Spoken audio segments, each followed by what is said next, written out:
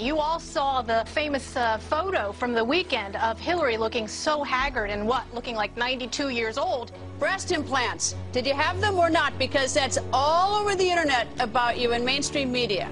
I think if you waterboarded Nancy Pelosi, she wouldn't admit to plastic surgery. The fact that media are so limiting and so derogatory to the most powerful women in the country, then what does it say about media's ability to take any woman in America seriously? You get a woman in the Oval Office, most powerful person in the world, what's the downside? You mean besides the PMS and the mood swings?